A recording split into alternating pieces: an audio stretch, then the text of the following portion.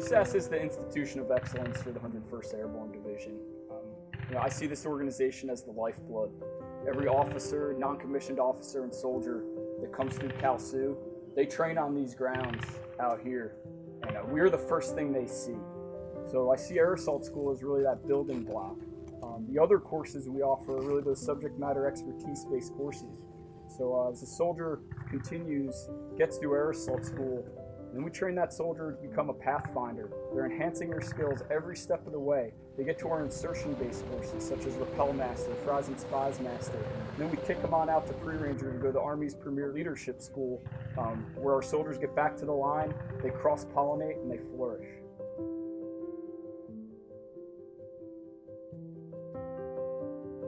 Starting with our Pre-Ranger class, day 0 again on the 5th of June, and following that Monday, we're starting our first day 0 air assault, and additionally our first course of Pathfinder.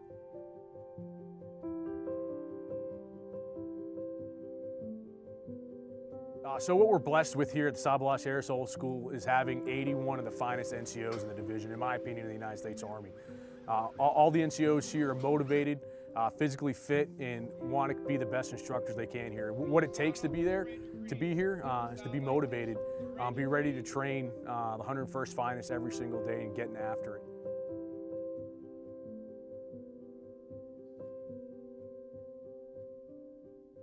One of the things that I found coming into this organization is that it is NCO strong.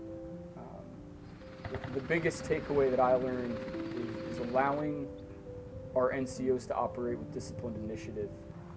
When I first took command, I had that tendency to maybe micromanage a little bit and get my hands onto things. But once I built trust with those NCOs, watching them execute high risk, high visibility training, such as rappelling soldiers at a UH-60 aircraft on the pickup zone, doing nighttime fries operations, student-led patrols with PRC. As a commander, I couldn't be everywhere at once, and just learning to trust my NCOs and just watching to see what they can do, and their discipline initiative was impressive. So as I leave this organization, I'm a better leader for it.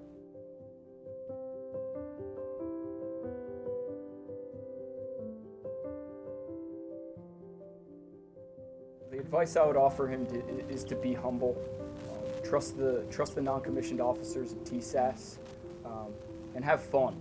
There's only one Sabalauski Air Assault School commander in the whole United States Army, and he's going to be it. So take advantage of it, enjoy your time, and work as hard as your instructors work, and then work harder. Because you'll see as these guys run these courses, you have to carry the narrative to division. You have to message division and tell their story. So I wish Captain Ben Torgerson all the best as he takes the seat.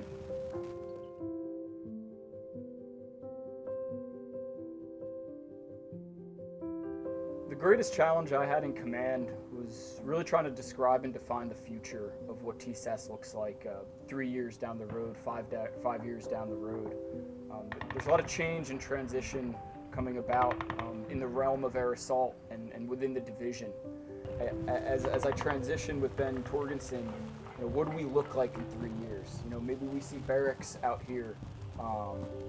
Maybe we see more instructors. We can facilitate 60 classes a year instead of 38. That's a challenge for me to really describe and understand, because it's unknown at this point. But that's a good thing, because we are going to grow. Air assault operations are growing more prevalent. It is more important. The Army has recognized it, and the helicopters are coming to the 101st. So what TSAS looks like in 5 years, I think this place is going to explode, and that's just awesome.